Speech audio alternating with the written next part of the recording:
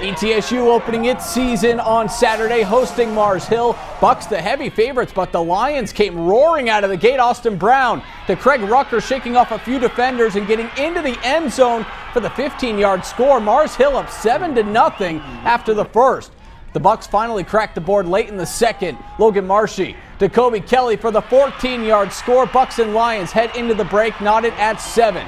And ETSU starting to heat up in the second half. Marshy going up top for Greenville's Quan Harrison, hauling in the 30-yard touchdown. Bucs taking a 14-7 lead.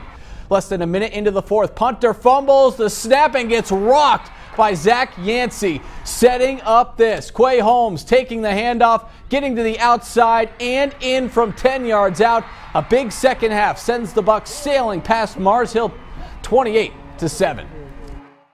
One of the things I've been trying to preach to them from day one is handling adversity, learn from the last play, but then forget the last play.